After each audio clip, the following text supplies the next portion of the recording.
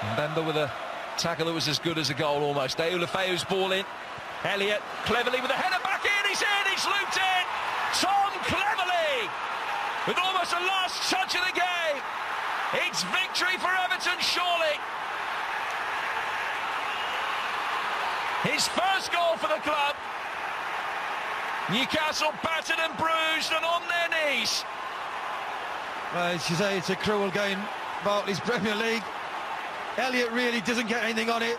It's Dummett who heads it, and really, the keeper should be coming and catching this. There's nobody near him. He doesn't obviously shout loud enough, but give him credit. He reacts, cleverly reacts, heads it back on the target, and Newcastle can do nothing about it. That's it. It was the last